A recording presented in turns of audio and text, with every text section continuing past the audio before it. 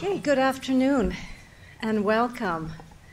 You know, as Dean of SEPA, it's a real pleasure to welcome you this afternoon to the 2013 Annual InvestCorps Lecture on International Finance and Business, which was established in 2003 at SEPA to provide a forum for leaders in international finance and business to speak on topics of critical interest to the SEPA community. And our discussion today is also co-sponsored with the Center on Global Economic Governance, directed by Professor Jan Svejnar. We are really fortunate today to hear from Martin Wolf, Chief Economics Commentator and Associate Editor of the Financial Times. Martin Wolf is one of the world's most respected and knowledgeable economic journalists. His columns in the Financial Times are considered must-read by government and business leaders around the world. He is the author of two important books, Why Globalization Works and Fixing Global Finance, and Martin focuses on economic subjects that are at the core of the economic research and curriculum of this school. He has long been recognized for his exceptional work. He was named a Commander of the British Empire in 2000 for his contributions to financial journalism. He has received honorary degrees from a number of universities, and as a further recognition of his deep knowledge and judgment, he was appointed one of the 5 members of the UK's Independent Banking Commission during the 2010 and 2011 period, which commission was charged with coming up with recommendations on the structural and other reforms of the UK banking system in the aftermath of the global financial crisis. Today, he has given us the intriguing title of his remarks, Saving a Bad Marriage, the Eurozone After the Crisis. Now, this is an extremely important topic, and if I have understood his provocation, the reason that it is important is that it raises the fundamental question of whether the very structure of European integration is one that can be successful or whether it is irreparably flawed. In other words, is there a realistic path to fix it, or will Europe be structurally and economically impaired for an extended period of time? Now, the answer is really a matter of profound global consequence. And indeed, the challenges that are being experienced in other parts of the world, currency issues in emerging markets, slowdown in U.S. growth, are arguably not structural in nature in the way that the European problem may be. So our approach this afternoon is quite simple. After Mr. Wolf speaks, Professor Svejnar and I will each ask him a question or two, and then we will open it up to you for your questions. And as an avid fan and reader of your columns, Martin, and as an admirer of the European project, it really is an enormous pleasure to welcome you here today. Please join me in welcoming.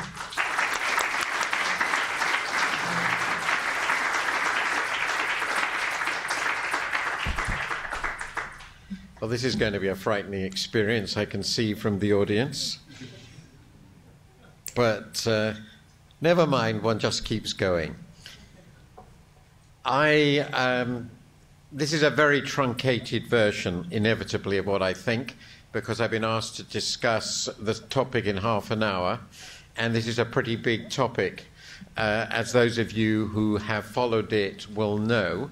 But I will do my very best. It might just go over a little, but I think I can get fairly close to half an hour on the assumption, of course, that this is an exceptionally alert and knowledgeable audience. So I've called it Saving a Bad Marriage. It seems to me a good metaphor for what was created here. This is now, I can't remember, I think it's an 18-sided marriage now. I get lost in the number of members, but I think it's 18. And of course, unlike modern marriages, it is, if not irrevocable, it is as near such as possible, because the agonies of breaking this up are so great, and we will touch upon that. So I think what has happened is that many members, not all, but many members have found it far more difficult, painful, uncomfortable than they had expected or hoped. But on the other hand, doing anything drastic like leaving is also unthinkable. So they're really caught. And that's what I mean by being in a bad marriage. I will get to this notion towards the end. Let me just start with my own views. I think it's important to state what one thought and one's own perspective on this. I suppose I had a very moderately British view of this, in that I'm strongly in favour of the European Union. I've always been so. I've always believed it's an important and indeed vital project for Europe. But the single currency terrified me from the beginning. And I started working closely on this subject as soon as I joined the Financial Times in 1987, when already much progress had occurred. There'd been much thinking that goes back all the way to the 70s. If I remember correctly, the Delors Commission had already been put in process by that time. If not, it was a year later. And so I followed this very, very closely.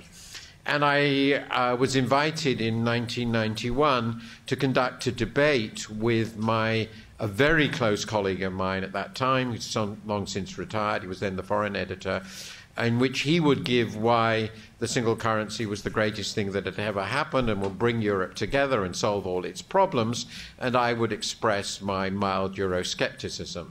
And this is the last sentence of that, which tried to articulate why I thought this was a fantastically risky project among these very, very different countries with very different economies and very different political and social values.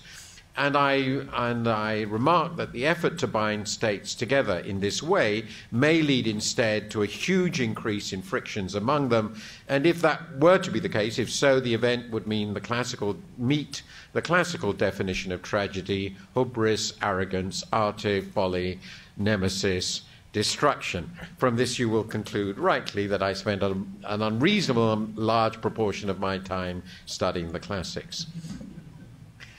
One of the many reasons I became a very bad economist and moved on to being a journalist. So just to indicate that this fear was not completely ludicrous, I've taken one of about 10,000 images of a comparable nature from the web. It comes from a Greek newspaper. It's about, I think, 2 or 3 years old. And I don't think I need to explain to anyone in the audience what this image is about. And I think it would be fair to say that it does not indicate that harmony and light are to be seen everywhere in the Eurozone at the moment. So the concern is not unreasonable, and you will of course all been aware that very recently there's a significant concern, I don't know how big it will become, about the rise of fascism in Greece under these stresses. And very soon you'll see why that has happened.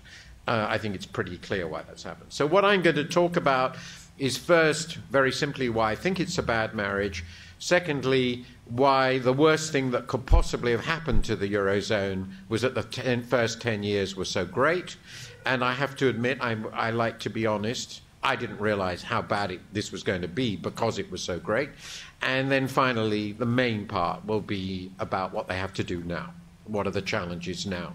And how that interacts, how the economic events interact with the policy choices they are being forced to make, both as nations and collectively. So, what's the problem? Well, the problem seems to me, in essence, terribly simple, though there are, of course, many aspects to it. We know a number of very different countries, economies, decided to share a single money. That was the core decision. They did not agree to share any aspect of a fiscal system, nor did they agree to share in any way the banking system. Banking systems remained and remain, actually, to this day, overwhelmingly, it's slightly too simple, but overwhelmingly national. in this respect, like as if the United States still had predominantly state banking systems. And of course, they didn't go further in fiscal integration or banking integration because they actually really wanted to keep as much sovereignty as possible. They were prepared to give up sovereignty on money, which is a remarkable thing, but they really didn't wish to go much further. Interestingly, I think I should stress this very clearly because it's incredibly important. The only people I spoke to at the time, I spent a lot of time talking to very senior policymakers in Europe in the early 1990s and late 1980s. It's the privilege of my job. And the only people I met who were serious inside the Eurozone, who were seriously thinking about the immense problems this was going to cause, were the Germans. I was absolutely clear. They were the only one who really understood what this was going to mean, particularly the economists at the Bundesbank and in the finance ministry, but of course they were all overruled.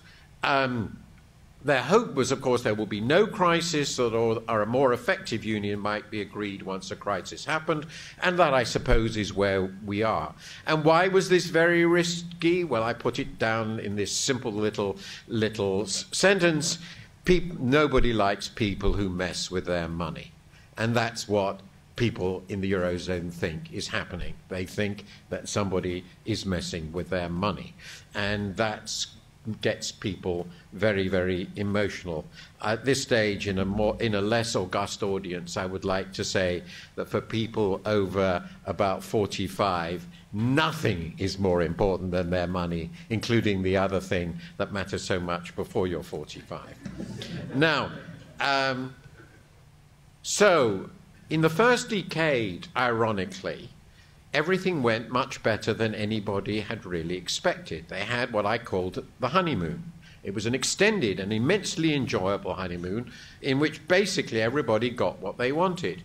Countries with historically low credibility and high interest rates enjoyed a period of very low interest rates, surging capital inflows, booming economies, spending happily, directly or indirectly, on their partner's credit. Countries with an historic attachment to export surpluses, Germany, the Netherlands, managed, as a result of these huge booms in the periphery, to get radical improvements in competitiveness and apparently good investment opportunities for their surplus funds. They were all hugely savings and increasingly saving surplus. But unfortunately, what made everything seem so good was laying the ground for the acute crisis that has existed in the Eurozone now for about 4 years. And their crisis was essentially part of the global credit crisis, but with special twists, as Merit has noted, because of the structural nature of the system. I think this is a very, very nice chart. At least I hope you will agree. It's very, very simple. It takes the two most important countries. I could have given you similar charts for the other three, but clearly Italy and Spain are overwhelmingly the most important countries. And you see a beautiful symmetry. Back in the mid-1990s, their spreads on 10-year bonds over bunds were 5 or 6 percentage points. That was a period, by the way, in which there was serious concern about Italian default, really serious concern. I remember that very well. And then as convergence became credible and the Eurozone seemed a more and more plausible future for all these countries, the spreads collapsed and disappeared completely. So not merely short-term interest rates, but crucially quite long-term interest rates all reached essentially the same level. In fact, there was a period when, as you can see, Spanish spreads grew by tiny margins negative. So, but essentially the point, I could do the same for all the other countries. In essence, by the mid-2000s, of the first decade, all sovereign credit risks were seen as the same in the Eurozone, and the same is true for Greece and Ireland and all the rest of it. There was no differentiate whatsoever. And then the crisis hit, and you can see there was a huge upward spike, and we pretty well went back to where we started. Now, an interesting aspect of this has been the role of the European Central Bank, and I want to stress that in this chart. So you will see that the European Central Bank made under Mario Draghi, two very important announcements. The first was a so-called 3-year long-term financing operation in which it basically financed the commercial banks of the Eurozone, if they wanted it, for 3 years. It's a very long central bank operation. And that had a very positive effect on spreads for a while, but it only lasted about 4 months when the spreads started shooting up again because there was such concern about the sovereign side of the spread. And there was this incredibly close link, which I'll come to in a second, between the sovereigns and the banks.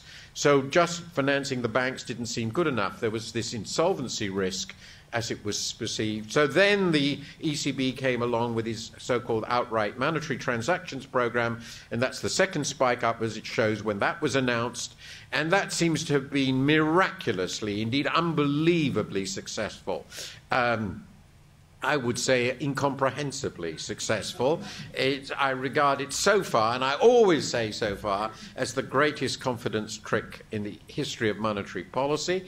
But somebody may be able to think of a better one. I can't. But anyway, Mario Draghi managed to persuade the Council with one, of course, dissenting vote, not an unimportant dissenting vote, it should be said, that of the Bundesbank, to make the promise that he would finance governments, if necessary, government bond markets, buy government bonds on an unlimited but conditional basis. And if you think there's a contradiction in terms there, you are right. Clearly, and the extraordinary thing, which I don't understand, is the markets nodded, and immediately all the spreads collapsed for all the countries, so there was nothing changing in their fundamentals. The important thing that happened was this announcement, and its effect on the spreads, as you can see, has been very substantial, though they're still quite high, and real interest rates for Spain and Italy, countries that are not growing at the moment, are very uncomfortable, but they're not absolutely intolerable. They're in the neighborhood of 3% now. That's sort of manageable, while 5 or 6 clearly aren't. This is the same sort of idea. I've taken it from the IMF's latest World Economic Outlook. I put in the same dates, but it's a weighted average of the sovereign yields. Obviously, Italy and Spain dominate because they are so much the biggest countries, and it shows again this extraordinary correlation between bank CDSs, credit default swaps, and governments. This death spiral, it's called death embrace. That Jens Weidmann actually gave a very important speech on this just a week or so ago, on his concern about the continuation of this intimate embrace between bankrupt governments and about to default, bankrupt governments and about to go bankrupt banks. At least that's his perception. And you can see again the effect of the LTRO and the OMT on this. Now, there are innumerable possible charts I could have used for this, and this is not in any way the ideal one, but it's a simple one. During that boom period, which I've described, Germany was in quasi-recession. Recession is perhaps too hard, but it was growing very, very slowly. Its wages hardly rose. Its unit labor costs were essentially stagnant. And everybody else had a relatively rapid rises in wages. That's the main reason for this divergence, not productivity divergence. Germany's productivity growth was actually very slow. But you can see there were some huge rises in unit labour costs outside, notably so in Ireland. They've collapsed since then. Spain has also had a substantial adjustment. And I will come in a little while, since these are whole economy unit labour costs, to what caused the adjustment and the nature of the adjustment they've shown. But clearly there was this huge relative cost shift, and you can get exactly the same picture if you look at tradables. But the tradable data don't come out so frequently, and they're much older, so I've decided not to put them here. Now, It's pretty clear when you look at the data. It's not perfect, but it's pretty clear when you start looking at the countries in difficulty, which are Italy, Ireland, Spain, Greece, and Portugal, that what they all had in common is that they were large net borrowers. The countries that were large net lenders are on the left-hand side. They're basically, none of them got into serious difficulty, even if they had quite high debt, like Belgium. Italy is on the margin. It's not doesn't run a huge current account deficit. But some of these countries, like Spain, Greece, and Portugal, were huge net importers of capital, and by the end of the period, 2008, had net foreign liabilities of about 100% of GDP, none of which would have been a problem if they'd invested all this money in high return activities which could easily service debt once people ran, but in fact they'd either wasted it in government spending in the case of Greece, or in case of Greece and Portugal, or in Spain and Ireland too, in huge property bubbles, which don't do much to service debt unless you manage to sell all the property to your creditors, and they have unfortunately been unable to persuade their creditors that that's a good idea. The position on government net debt, which is what, of course, all the Eurozone discussion has tended to focus upon, which is, I would say, Germany's obsession in this story, because to be quite clear about it, Germany does not want to recognize that its net creditor position is part of the problem, is much more complicated and ambiguous. And it's really quite fascinating to see where the countries that got in difficulty fit in terms of the vulnerability of their debt position in the public sector, the fiscal debt, which is the focus of this discussion, in 2007, immediately before the crisis. So we see two of the countries, Greece and Italy, had relatively high net public debt. They were highly indebted. Of those, Italy's debt was nearly all accumulated in the 1980s and early 1990s. Greece was more recent. Portugal is pretty close to France and Germany, so if Portugal had a hugely destabilizing fiscal position, so did France and Germany. And of course, Spain and Ireland had extraordinarily low public debt, in fact, far lower than France or Germany. Neither of them showed any signs of a serious public finance problem. They had been running large fiscal surplus, in fact, but in both countries, and Ireland's net fiscal debt was only 11% of GDP, so it seemed about as solvent as possible by all the European rules.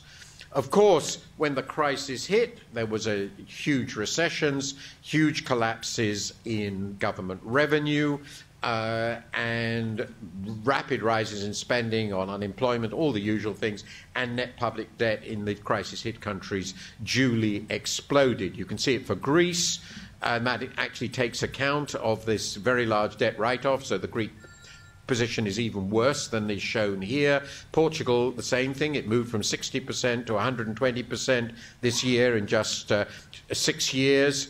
Italy has managed its public finances much more prudently, but its growth is slow, so it's difficult for it to do so, and the denominator is basically collapsed, so that pushes it up. Ireland and Spain are, I think, truly remarkable stories in fiscal terms. And I'll just focus on both of them. Ireland is, I think, the most remarkable such picture I think I've ever seen. In 2007, net Irish public debt was 11% of GDP, and 6 years later, it was well over 100%. So the crisis just devastated its public finances. About 2/3 of that is due to the recession, and about 1/3 is due to the need to recapitalize their banks, which was partly due to their own folly and partly because, basically, to put it bluntly, the Eurozone and the European governments told them they had to do that. And Spain is rather like Ireland, but not quite as bad. So that's basically an incredibly simple format, how we got here, the honeymoon, and how it blew up.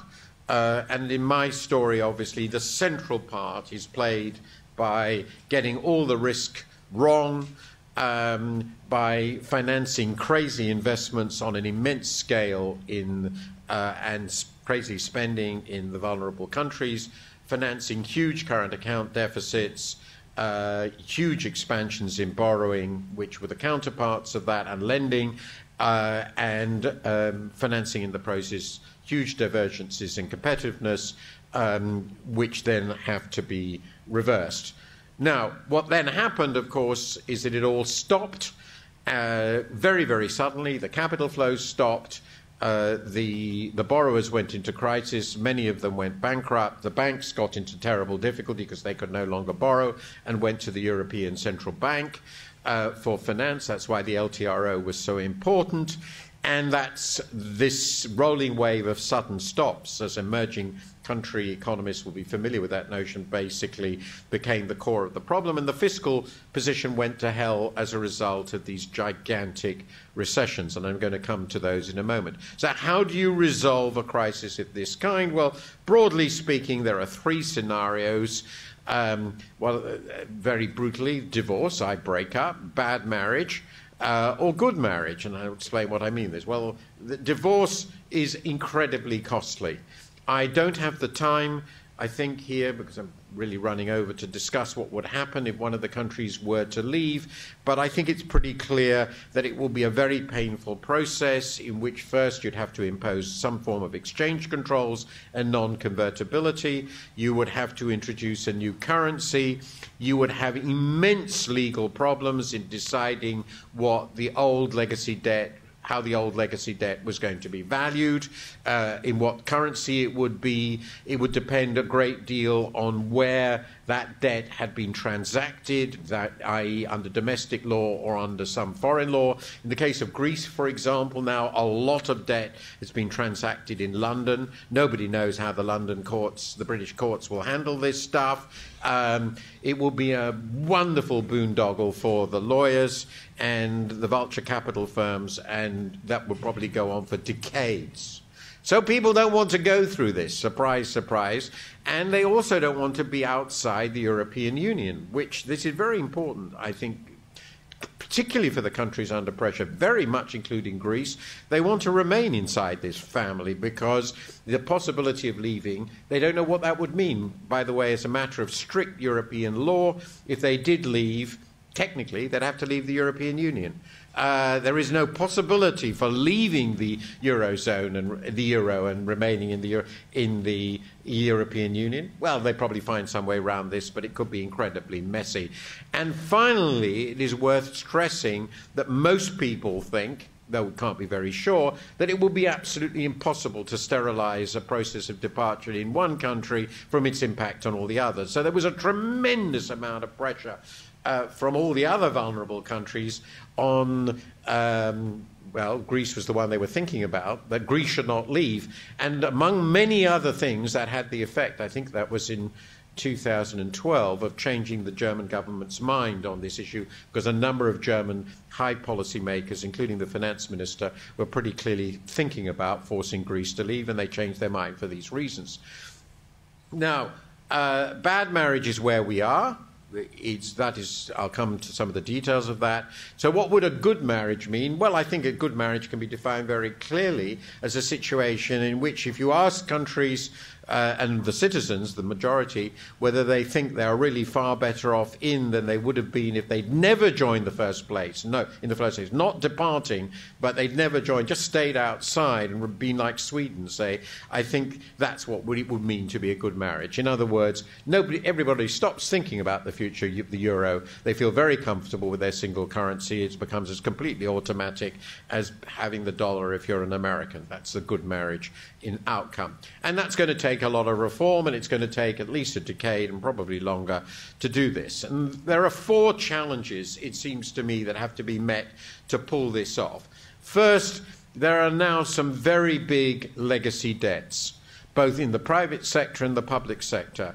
And I think it's almost certain, I'm with Willem Buiter, who's argued this, I think, more cogently than anybody else, that there are going to have to be some more debt write-offs. And some of them will be in very important countries. If growth doesn't pick up pretty sharply, even in Italy, it's difficult to see how well and how long they're going to manage their 130% debt ratios. Greece, I just cannot see how in market in any market conditions it can sustain the current debt levels, and the view that they will fall seems to me very optimistic. That's the first thing. The second thing that was needed, which they have done and has been, I think, a pretty well success, is to provide just enough financing to prevent collapse. Not to prevent massive recessions, huge depression, but to prevent collapse.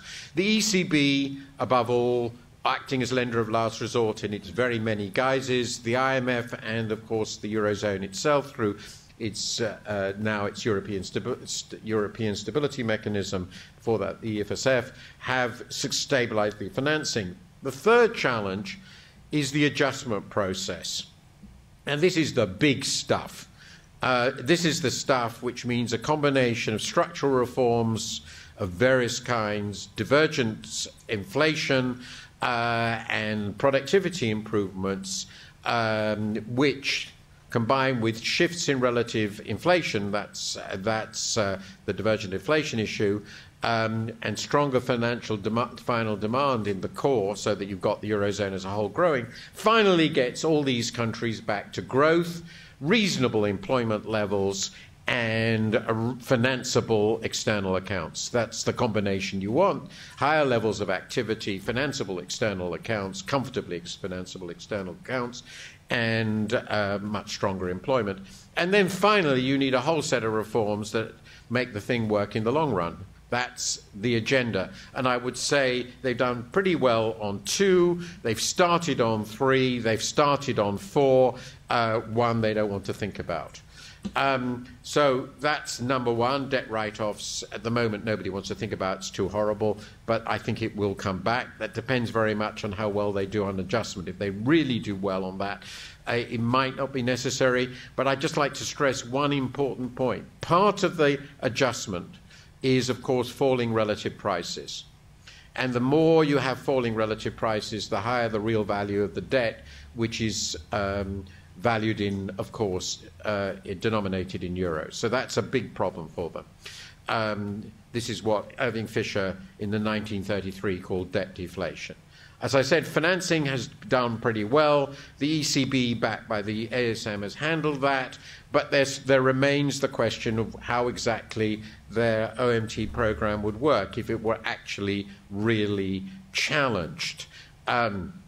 It isn't impossible, may seem unlikely, but it is not impossible to imagine a situation in which, if markets turned decisively against them, the ECB would have to buy a pretty large chunk of Italian debt. And if that were to happen, I'm not saying it will, but it is possible, we are talking about the world's, I think it's probably still the world's 3rd largest debtor in gross terms after the US and Japan, and I really don't think the German public will be very happy about that. It would create really quite considerable problems. It hasn't happened. Let's hope it doesn't. The third issue I said, which I'm going to focus on the next 5 minutes, so 5-10 minutes before I get to the end, is this adjustment issue. The adjustment process began, as I've already indicated, once the capital flows stopped and those spreads went through the roof. And the result is current account deficits were cut off very, very quickly. I'm going to show you that in a moment. The result of that was very deep recessions.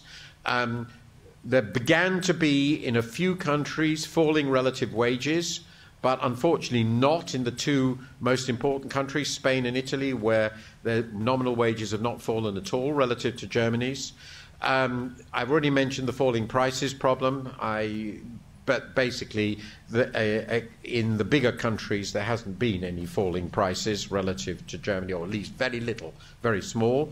Germany is a very difficult comparator to deflate against, since it's itself showing absolutely no serious sign of inflation. And of course, a very important issue, since there's very little demand in the growth in the core of the Eurozone, I'll come to this too, most of the additional demand they're seeking is in the world. So the euro's value against the rest of the world's currency is actually a very important issue for these countries. The main adjustment vehicle has turned out to be improving productivity. And countries which have generated improving productivity have improved their competitiveness substantially. This is very true of Spain, but of course it means much higher unemployment. And as I said, the Eurozone adjustment is very much a shift against the rest of the world. So let me just go through briefly how this adjustment process looks. I tend to just to elucidate what's going on, to divide the balances, the adjustments in income and expenditure between the private sector, the government sector and the external sector. So this is what happened to the private sector when the crisis hit, and you can see, as was obvious, that back in 2007, the private sectors of Spain, Greece, Portugal and Ireland, not Italy, were huge net borrowers. Absolutely gigantic net borrowers. In Spain, was about 12% of GDP, Greece about 8%, Portugal about 8%, Ireland about 5%. So they were spending, the private sector in aggregate was spending far more than its income, and not, unfortunately, on productive investment. The crisis hit, and there were absolutely giant swings into surplus. The shift for Spain amounts to more than 20% of GDP. This is a shift over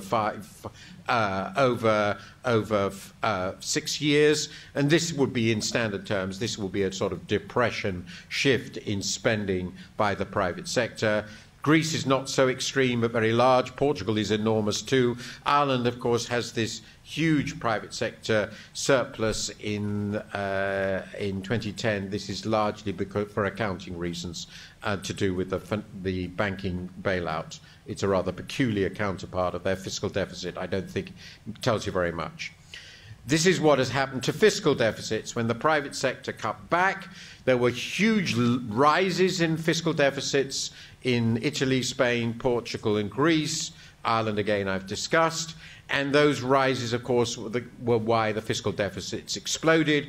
These fiscal deficits peaked in 2010, more or less. Since then, they've been steadily cut back, largely by the famous austerity programs. They've been very big cutbacks, so the fiscal retrenchment has been very substantial in these countries. It further exacerbated the recessionary pressure, and as a result of the enormous recessions in the private sector, exacerbated more recently by the austerity programs that I've discussed, there has been a truly gigantic swing in the external accounts. As a byproduct of these immense recessionary forces, it's modest in Italy, huge in Ireland, and simply incredible in Spain, where the external account has moved by 15% of GDP, or will have moved by these forecasts between 2007 and 2016. For a medium to large-sized country without an exchange rate adjustment, I think that's simply staggering. Portugal is also a huge adjustment, and so is Greece. So the external account adjustment in itself has occurred, but in my view, largely, not entirely, but in substantial measure because of these huge recessions. Now, this has had a very big effect on the Eurozone relationship with the rest of the world. This shows what the current account, or its capital flows, it's the same thing, it's just the other way around, of the Eurozone has looked like since 1998, and it's a forecast from the IMF's most recent work up to 2018. The black line is the Eurozone's aggregate current account balance, which was wobbled around, being in rough balance between 1998 and 2012, very roughly. But during the middle of that period, there was this extraordinary divergence with gigantic surpluses in Germany and particularly the Netherlands. That's most of the blue, but it's mostly Germany's surplus, and huge counterpart deficits elsewhere, predominantly in scale in Spain, which actually became, I think it ended up with the second largest current account deficit in the world immediately before the crisis after the US. Then came the collapse. All these countries have been driven into surplus, and fascinatingly, according to the IMF, by 2018, every single Eurozone member will be a capital exporter. It's either in balance or it will be a capital account exporter, and that is in process what I refer to as the Germanization of the Eurozone. It's becoming a giant Germany. It's becoming a giant Germany. And it's fascinating. The result of that is that their current account, the balance is shifting from -1% of GDP to about 3% of GDP. So it's a swing of 4% of GDP. And if you want to know why the emerging economies are having such trouble with their external accounts, in my view, this is why. The recessions have been, as I said, very extraordinary, and they haven't shown yet, despite the adjustments, I've shown any real sign of improvement. This figure is a little distorted by the Greek catastrophe, and I mean catastrophe, at least by conventional measures. Greek GDP, according to Greek figures, which I suppose one could question, has fallen by 25%. And that's a depression, I think, by any standards you could possibly imagine, fully commensurate with what happened to the US, I think, in the Great Depression. The other countries have all lost about 10%, between 7 and 10%. The only one of them that shows the slightest bounce at the end of this period, and it's a tiny dead cat bounce, is Portugal. These external adjustments are not driving real adjustment in any significant way. They remain flat and depressed without yet showing any serious sign of growth. Whether they will in future, I'm sure they will at some point, but with these policies it appears they're not doing so. And of course, not surprisingly, given the story I've told you on productivity as the basis of improved competitiveness and these incredible collapses in the economy, in the economies, which was not what they bargained for, unemployment on the measured data have gone through the roof. So Greece went from 8 to 27% between 2007 and the forecast for 2013, Spain from 8 to 27%, Portugal from 8 to 17%, Ireland from 5 to 14%, and that excludes a very substantial net immigration. Italy up to 13% from 6%.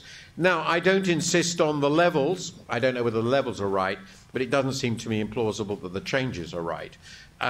So we are talking about countries with, again, depression levels of unemployment and very little chance that that will fall in the near future to any significant extent. Spain needs growth, given its current productivity, of at least 3 or 4% a year to start bringing that down really substantially. One of the most depressing features of this is how badly the gold standard mechanism of the Eurozone works. Obviously, the theory of a fixed exchange rate, which we know from the gold standard, is if you get into a terrible recession, and my God, they have really, really bad recessions with unbelievably high unemployment, is that wages start falling. Well, unfortunately, in Italy and Spain, as I've shown you there, wages have moved absolutely with Germany's. They haven't fallen at all relative to Germany's so far. Germany's is now picking up, so that might now change. But it is noticeable that Greece, with its colossal disaster, and now Portugal are showing actual nominal wage falls. Of course, that does exacerbate the debt deflation. So there, the true classical adjustment mechanism can be seen. But the other side of it, as I've said, I wanted to stress, is that a number of countries really have done well on productivity, measured productivity, particularly Spain and Ireland. This is change in whole economy output per employee between 2007 and 12. Spain and Ireland have had massive improvements in productivity. Portugal less so, but certainly reasonably well relative to Germany, and that's been a big part of their improvement in competitiveness, particularly for Spain. Ireland, Italy, unfortunately, is a really sad story. It clearly needs a huge rise in productivity. In fact, it's got a fall. And Greece, I just don't understand those figures. I don't know what they mean. But maybe it's the government sector is the only thing that survives. But the fall in Greek productivity is really quite remarkable under these pressures. So I've got pretty well to the end. The adjustment process, in other words, has begun. It's incredibly slow and drawn out. The external side has worked best because of this collapse in the economies. There's been some real improvement in productivity in a few countries, very little improvement in relative wages for the big countries, and it's just going to be fantastically long and slow. In this context of a Eurozone generating no demand growth, the Eurozone as a whole, I thought to put that in because it's important. The Eurozone is the light blue, and you'll see the Eurozone economy as a whole is completely stagnant. So they're adjusting in the context of a stagnant economy, and that's not much help. so they rely on global demand. So finally, we need some pretty big reforms to make this work. I refer to this as becoming a minimum federal union, some sort of banking union, which would be could be done without a fiscal backup if and only if banks could, under all circumstances and in all crises, be resolved without budgetary support. Well, the US hasn't shown that it can do that, so I'm not at all convinced the Eurozone could do it.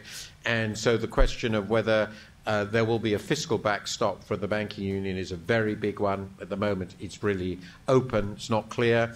There has to be an adequate safety net for members in dealing with crises, since they've lost the number of opportunities for flexibility they had when they were sovereign nations. Neither the exchange rate nor the central bank is available to do this.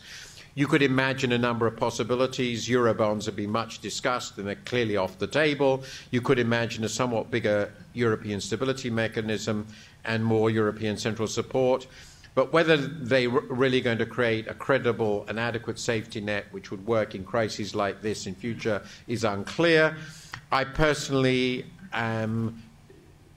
believe that permanent transfers will be a disaster. The last thing they want to do, but there's a real risk of it, and here I'm with the Germans completely, is to turn the whole of the northern Mediterranean into something like the Mezzogiorno. And that could easily happen if these transfers began. So it has to be conditional, it has to be temporary. Unfortunately, temporary means 10 or 15 years, which is quite a problem. At the same time, running the union simply on the basis of rules that everyone will fall automatically, which will avoid all crises in future, which seems to be more or less how the Germans think it will work, is, I think, a delusion and an illusion, and it can't do it without more symmetrical support and adjustment. So let me conclude. This is a really big mess in my view, rather like as I feared. We don't know yet how it's going to work out, but they have shown extraordinary willingness to experiment. The willingness to act proved substantial once it became obvious that the original design had failed, but the policy throughout has been essentially just enough, almost too late. I think a permanent bad marriage is the most likely outcome. By bad, I mean just good enough to live with and not good enough to feel happy about. Divorce remains a possibility until the existing crises are resolved, and a truly good marriage seems to me at the moment still very, very remote. I find this all extremely depressing, and I'm looking forward to you all telling me that I'm far too pessimistic. Thank you very much.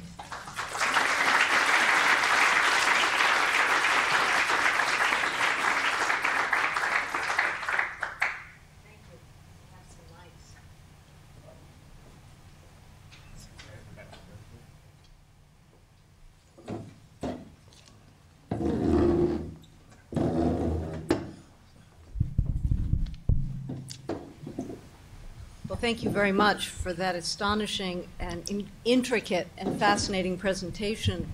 I think as I have here Jan Svejnar, who's one of the world's leading experts on European economy, I will ask a political economy question to get us started.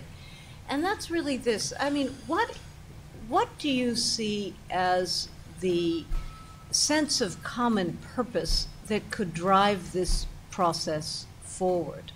Is it a sense of the horrors of the past, or Europe's place in the world, or the benefits to the people? I'm trying to sense that what will drive this forward cannot just be an agreement among politicians. It has to have popular support in order for these adjustments to occur. So fundamentally, if this is even going to continue as a bad marriage, further adjustments will have to occur, as you're suggesting. And what is the political rationale, if you will, or the political economy rationale that will make that possible? Well, that's an incredibly good question to which I don't have a good answer. Perhaps I just don't know enough, and there will no doubt be people in the room here who come from members of the Eurozone. I'm not from a member of the Eurozone, very important point, and an outsider. And though I've got an incredibly large number of things wrong, I I noticed this debate recently about which pundits get it wrong. I have an incredibly long list of things I got wrong. But one of the things I didn't get wrong, and played in the end quite a big role in, I think, well, a moderate role, was keeping Britain out of this. So, and as I like to say to all Europeans, you cannot, our fellow Europeans, you simply cannot begin to be grateful enough for the fact that the British are not in it, because we would have blown it up by now. And there isn't any doubt about that, in my view, at all. We would have been out of it. No, so that doesn't help the answer. It tells our view. And, of course, most of the other countries that are really sort of quite sceptically inclined are out of it. That helps. Sweden's not in. That would have been a nuisance. And that's important. What is keeping people in this? Well, first, this is a list, and by the way, we're talking about many different countries with many different histories. But I would say, one, fear of the consequences of failure. That is not small, and I've tried to indicate why the fear of the consequences of failure is real and realistic. Second, there remains in many member countries, and I would say including all the countries in crisis, but also many others, a feeling that being part of Europe, I mean political Europe, the integrated Europe, is a solution in different ways for long, deep-seated social, political, and economic problems, many, in some cases, centuries long. And one shouldn't underestimate, one must not underestimate the power of those feelings. If you talk privately, obviously I don't know infinite number of people, so I tend to talk to the sort of people I would know. But if you talk privately to Italians or Spanish people or Portuguese or Irish, they will all have very, very powerful, deep cultural, political, and economic desires to be part of this European thing, because the alternatives are in various ways being isolated, being on their own with one another, often horrible thought, often in very divided countries that have had civil wars, countries that have had vulnerabilities of varying kind. This is very important in Central and Eastern Europe, obviously. Finland is another case. So this belief that this is their home, however much this doesn't work, is not unimportant. And the final thing, I think that's really very important, even if the economic, and that's without it. Indeed, I wrote a column 2 years ago after I'd had a very long discussion with a vast slew of New York hedge fund people, all of whom were convinced it was going to break up the day after, once I did this sort of presentation. And I wrote a whole column saying, you don't understand, this is not going to break up the day after, because people want to be in it.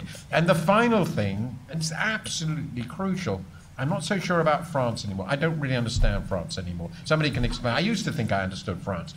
But Germany seems to me very clear.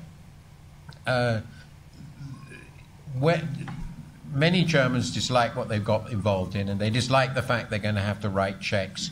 Although, as I like to say them, they've already supplied the money. It's just a matter of writing it off.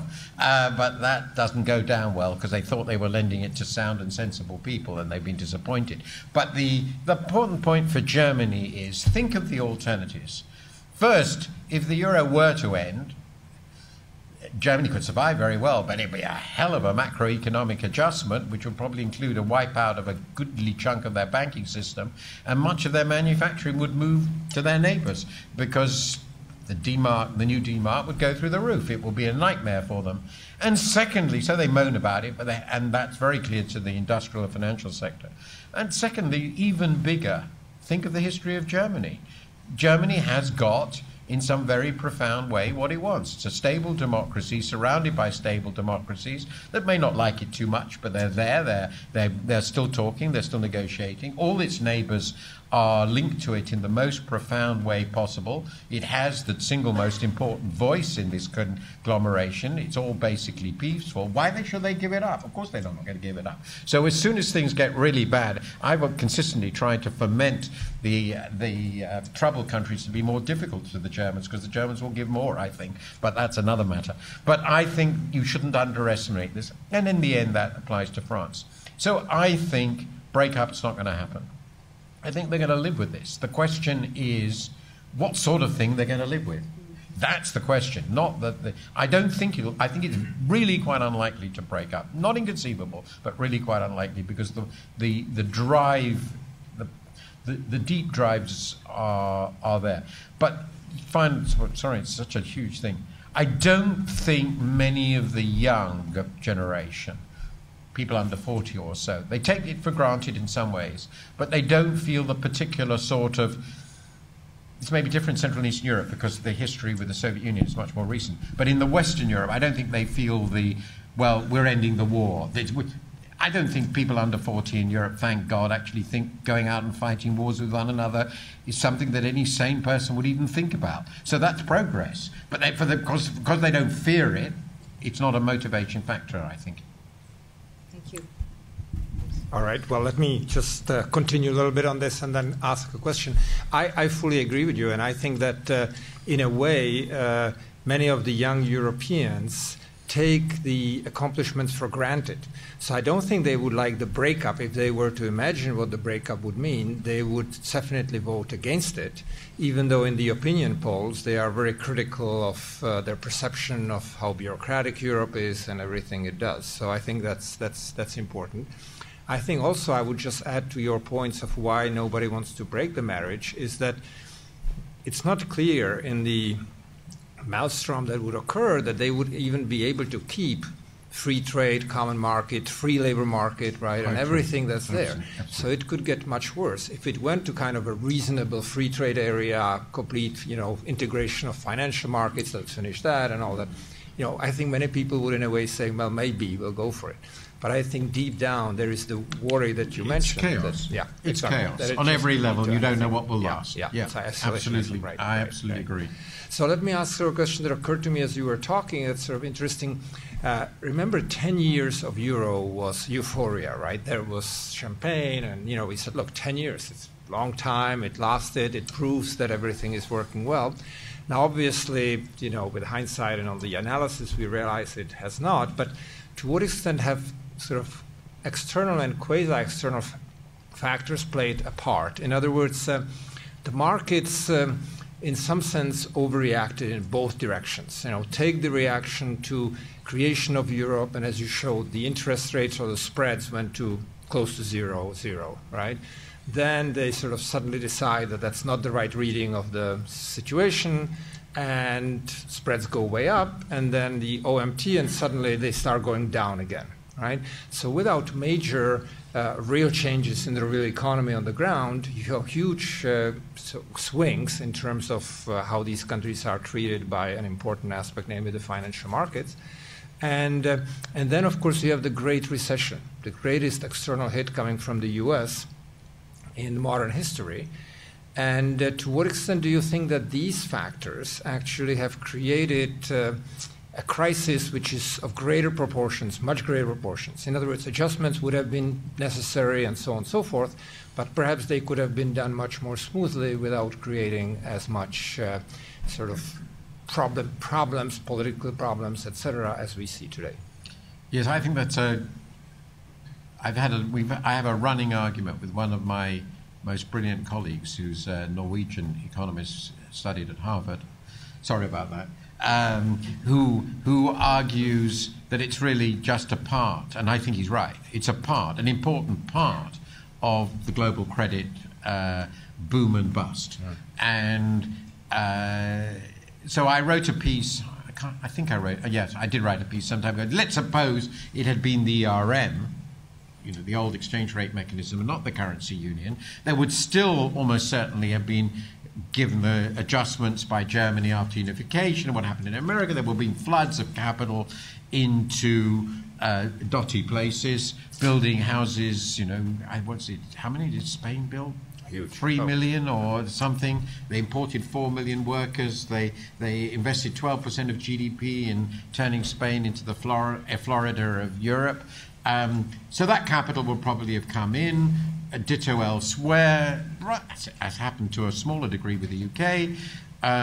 There would have been upward pressure on the exchange rates. I don't know whether they would have accommodated that or let them appreciate. The general rule had always been that nothing appreciates against Germany, so that might not have happened. So they would have been very similar sort of processes. The difference only it would have been then that when the crisis hit, obviously, we would have had an ERM crisis. We all know what ERM crises look like. It would have been very, very painful and messy. And after a few weeks of resisting, all the pegs would have gone. There would have been large devaluations. Some might have even been forced into a float. It would have been at that extreme, so it would look a bit like the UK. The economies would have had recessions, but the exchange rate adjustments would have helped. Inflation would have gone up. The inflation would have wiped out a fair amount of the debt because of domestic. In other words, the way I put it is they've replaced, as an adjustment mechanism, the purpose of the currency union from an economic point of view was to get rid of currency crises. And they were successful. Mm-hmm. They've got rid of currency crises. Very good thing. And unfortunately, they replaced them with credit crises. Mm-hmm. Not such a good thing. And unemployment crises, even worse.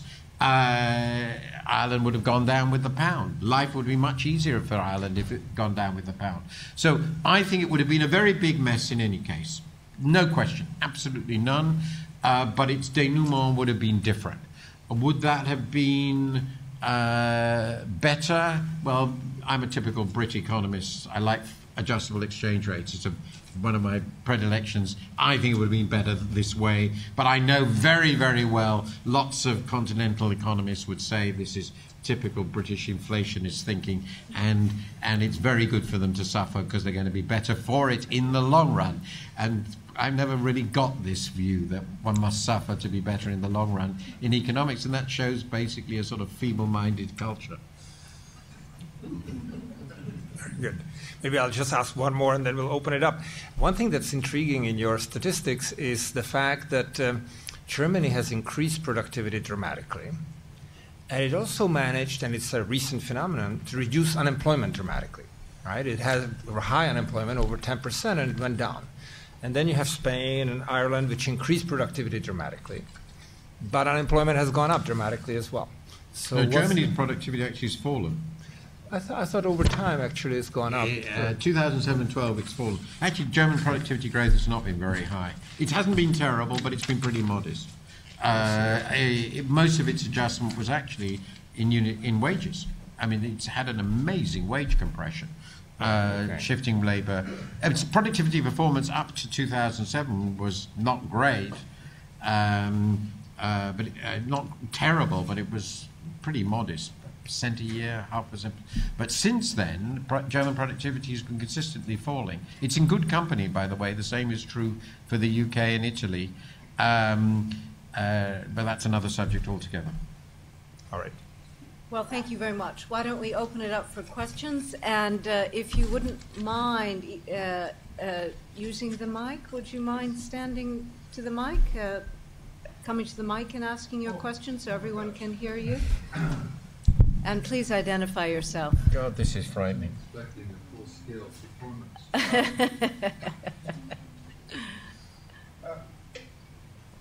Professor I've been listening Phelps. to Martin's very enjoyable and masterful analysis. I keep asking myself, well, at the end of the day, what will all these reforms and adjustments, if they take place, accomplish? What will Europe be like at the end of that? Is there any way that it will get out of the underlying stagnation that I think, to an important extent, caused the problem? I've got to quote this piece of English doggerel that I'm sure Martin knows. It's about a carriage and a horse, and the poem begins about the wonders of the carriage. And I'll give you that it's got this, and I'll give you that it's got that. But then the poem ends by saying, but where is the horse? I don't see any propulsive movement. I don't see any dynamism in Europe. I just see a very sick economy. And so, which leads me to wonder whether these adjustments and reforms will be possible. Well, I don't disagree. First of all, I wouldn't dare to, but anyway, I don't disagree.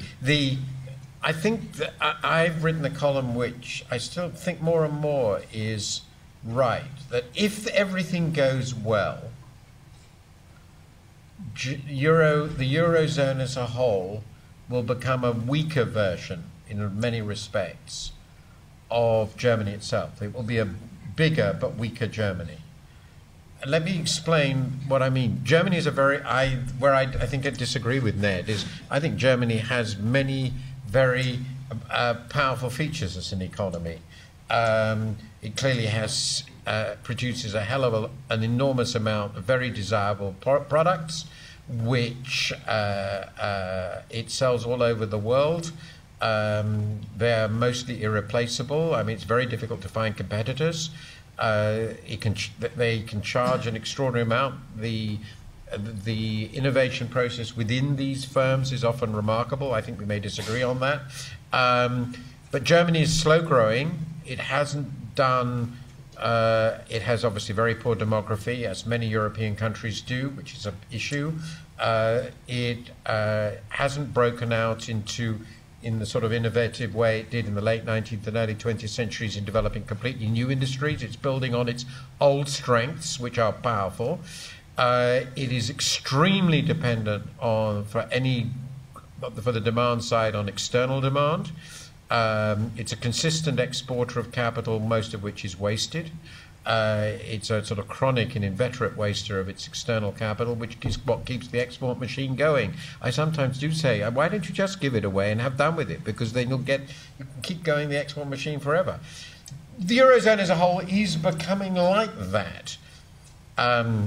If it went well, it'll become stable.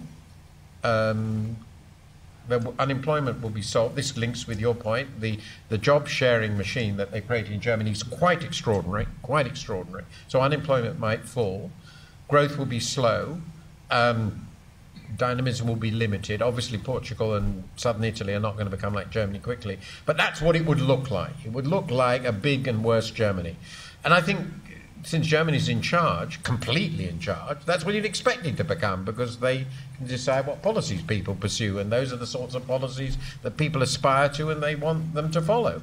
So that's what it would look like if it worked.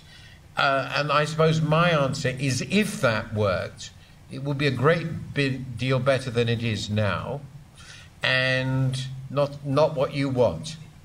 And I think we can safely assume that stability will be chosen over what you call dynamism.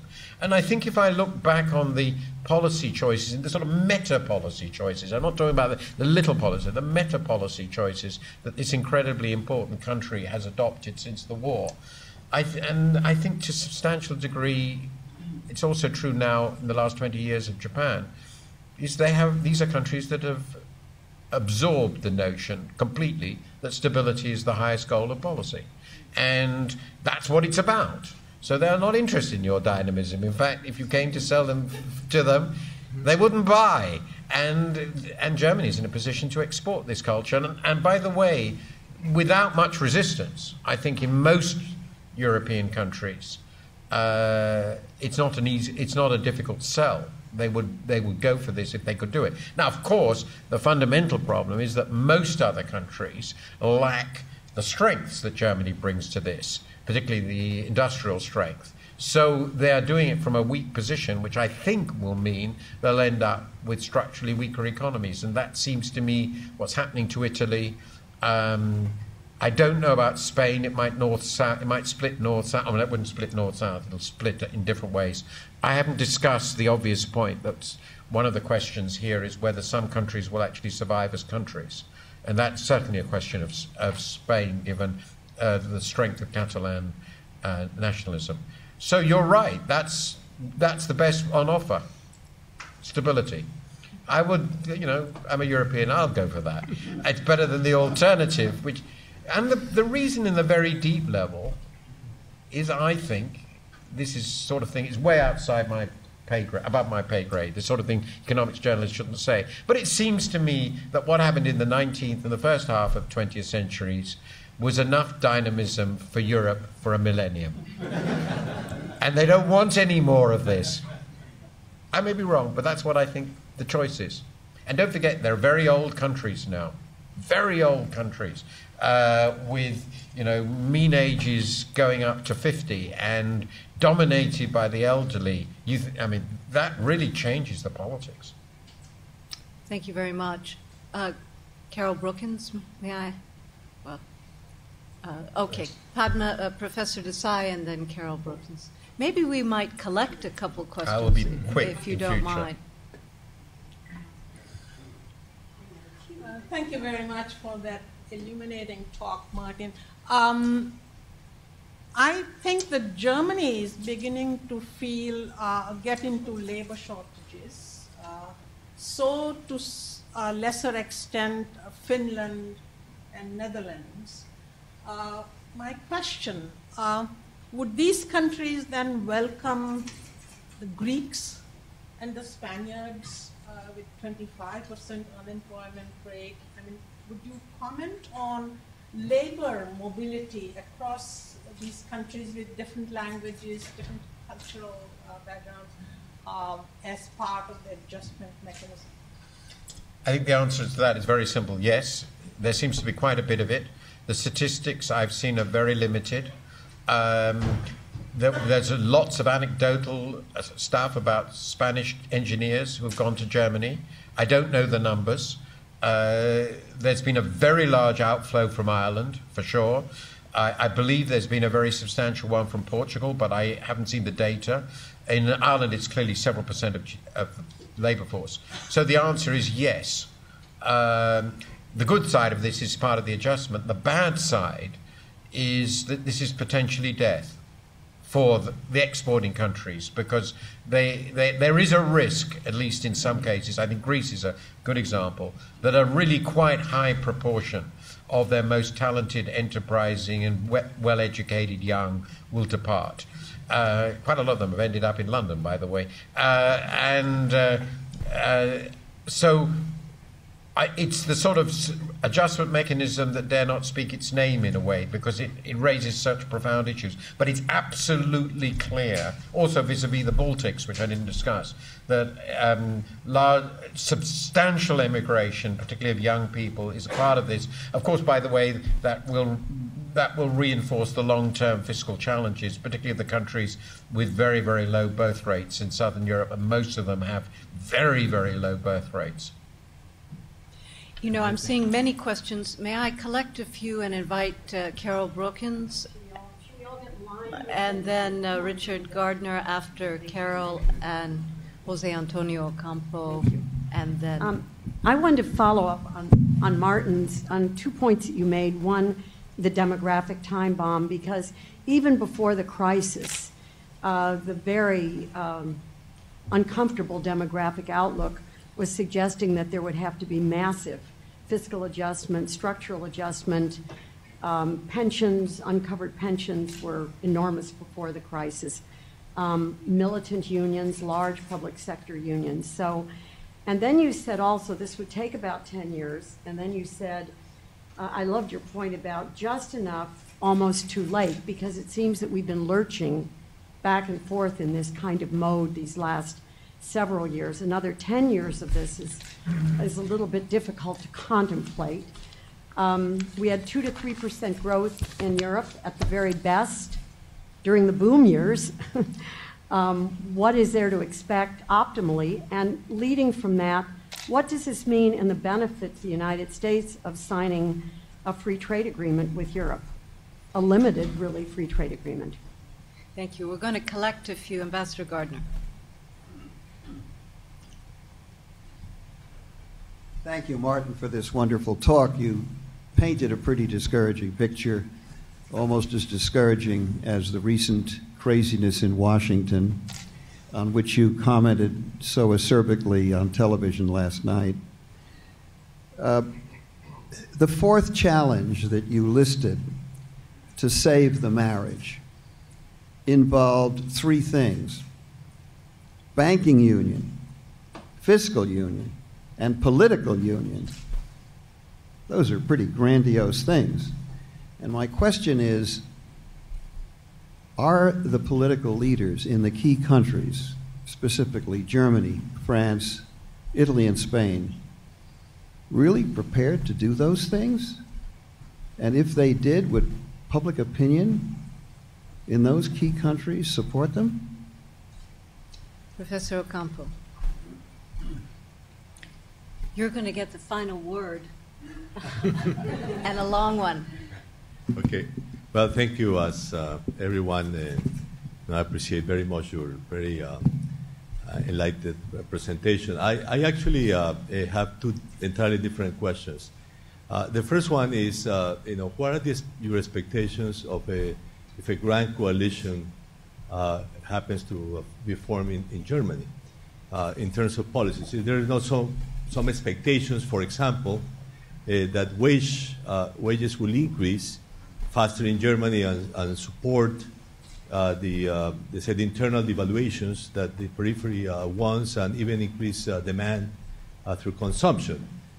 Perhaps less so, but perhaps some fiscal expansion of some sort for certain purposes. I mean, it's in the Grand Coalition a positive light, let's say.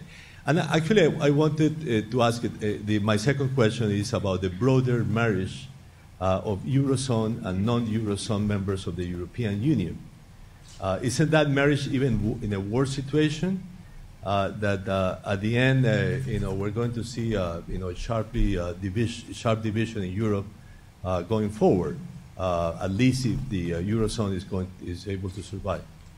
Thank you. And the final question.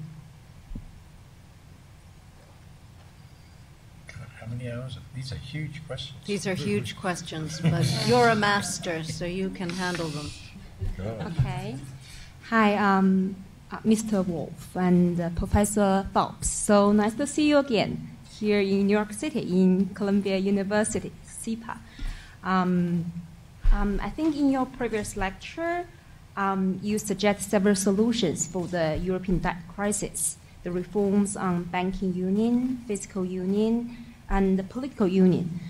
Do you think it's very hard for the political leader in European unions to reach any political consensus or political agreement? Because the 28 national leaders at the EU summit are committed to working hard to keep the euro currency alive.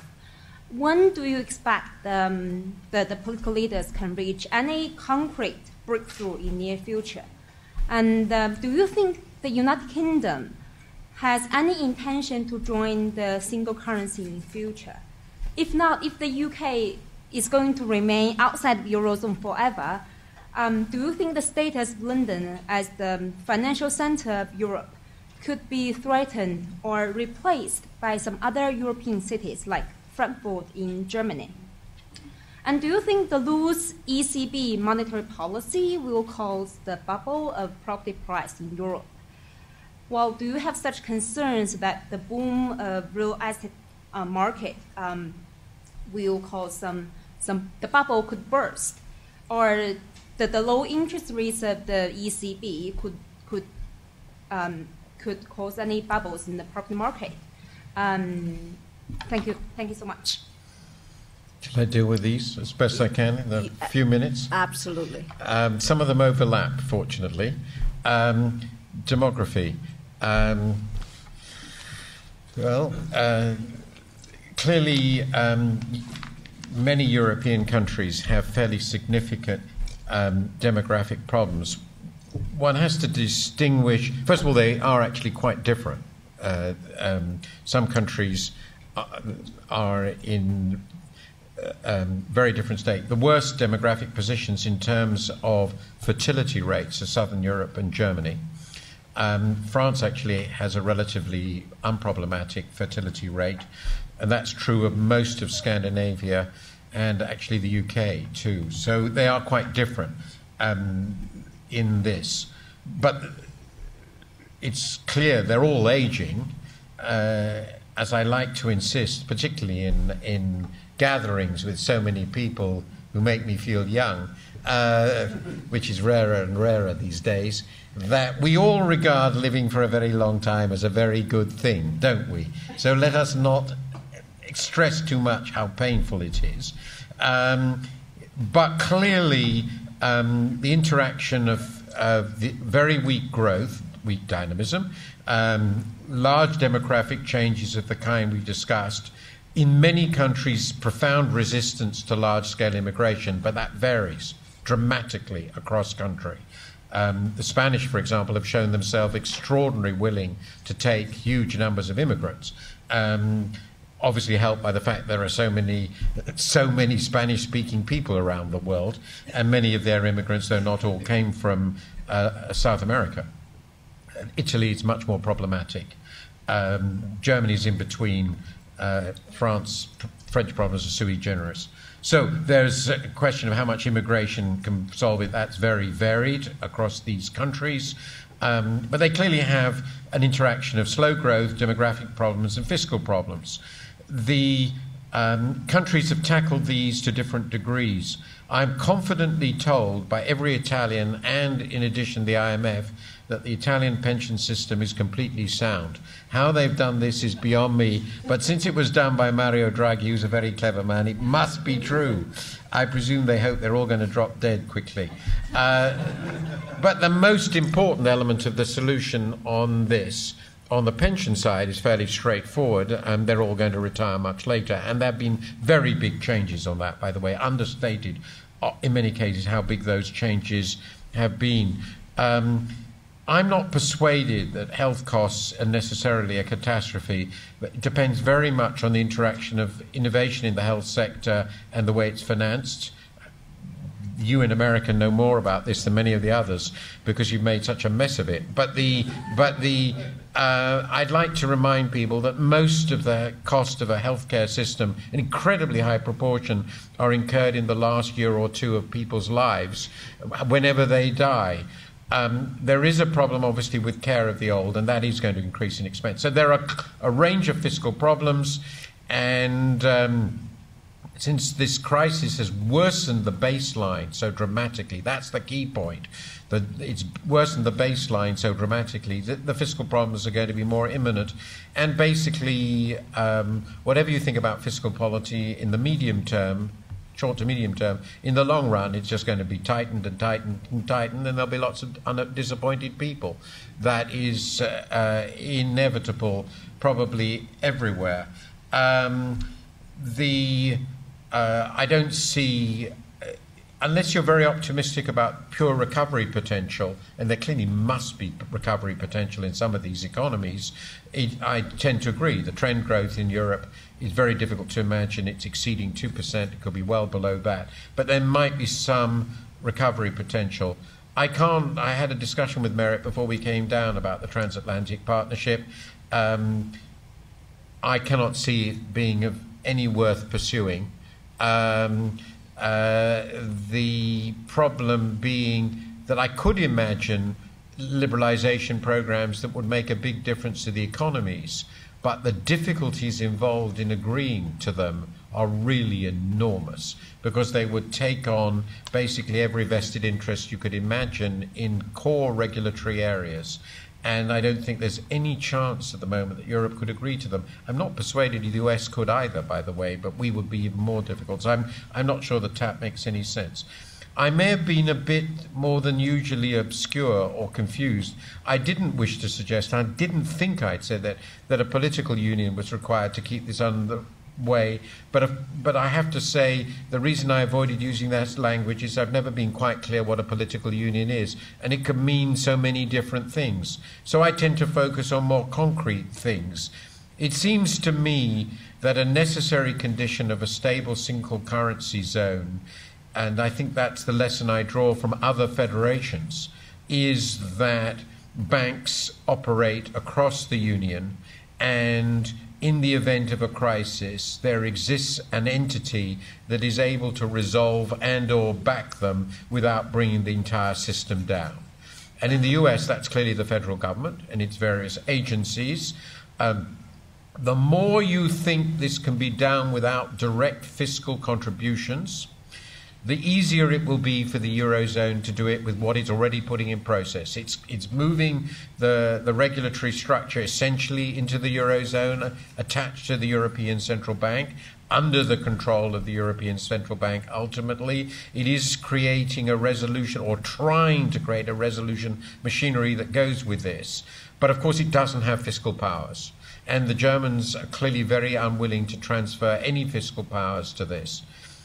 I tend still to the view, which I've developed 20 or 30 years ago, that in any first-class banking crisis, and first-class banking crises are as inevitable as weathers as storms, it is impossible to resolve without government money. Ultimately, in my view, and I have an absolutely clear view on this, which I developed 20 years, banks are always, in the modern world, part of the state. So if there is no, this is, I know, controversial, but I believe this very passionately, and I don't believe for a moment everybody's statement that the next time they'll all be allowed to collapse. The first one will, and the second one won't. So this being so, I think Europe needs fiscal backing. And at the moment, and you need enough political union to create a serious fiscal backstop, and that doesn't exist yet. And that links very much to the grand coalition question. There's a very important point, an incredibly important point that is not made often enough, I think, about Germany. And that is its extraordinary political stability in the post-war period, even after unification, and its people's quite astonishing, but at the same time completely understandable refusal, unique among all large Western countries, including the US, not to elect any crazies. And the Dutch elect crazies, the French elect crazies, the Italians do, the Brits now do, and I'm afraid you do. But the Germans don't. They are really not in any significant way into adventuring, not in a big way. There's plenty of difficulty at the local level. We know this, but the political system is astonishingly stable. So the Christian Democrats in the SPD remain the core. The Greens have become a completely conventional party in really all important respects. But the Greens and the SPD are, I think, somewhat more pro-European a little bit, and more willing to consider wild schemes like Eurobonds and things like that, at least when they're not in power.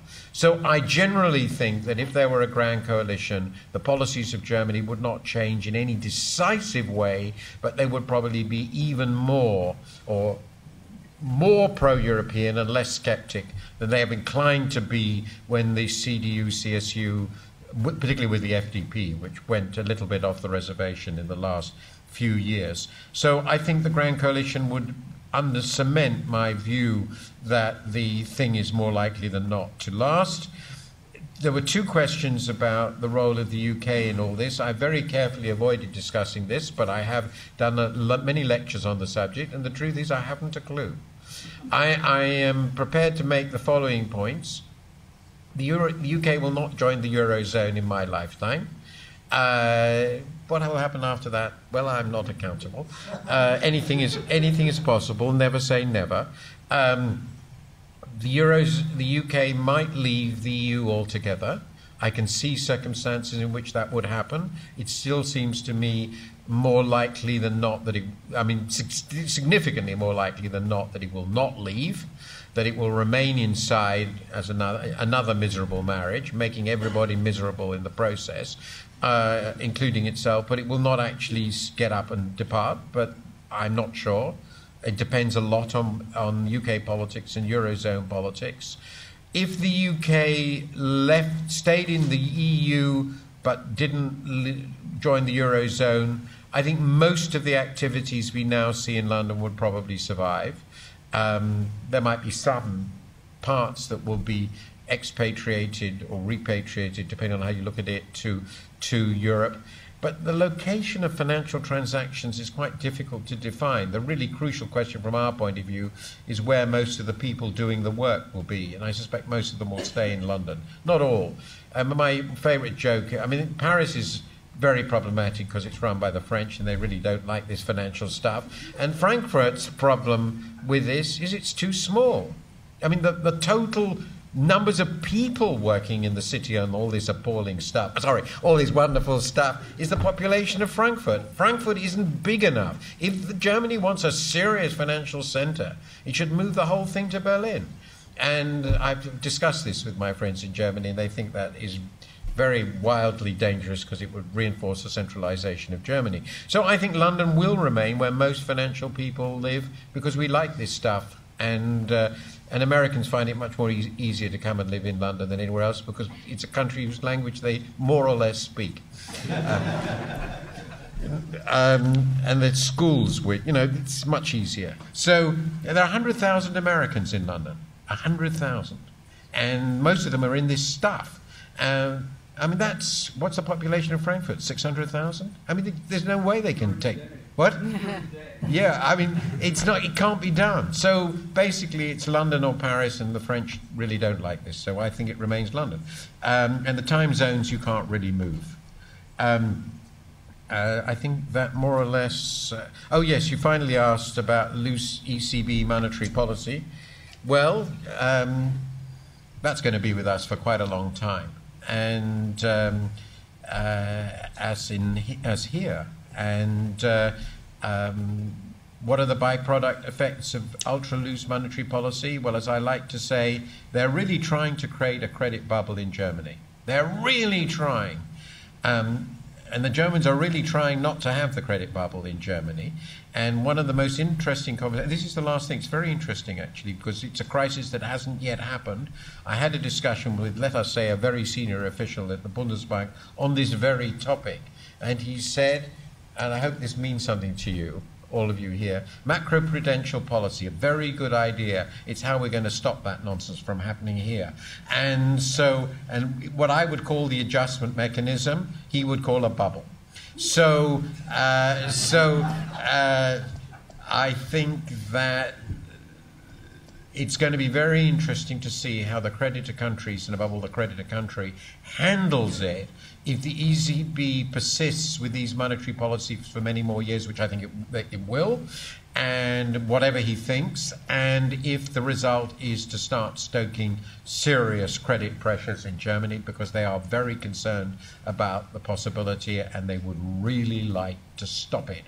And that raises some very profound questions. If a member state central bank tries hard to stop what is obviously part of the adjustment mechanism, it will create a few problems. Thank you very much for listening so patiently.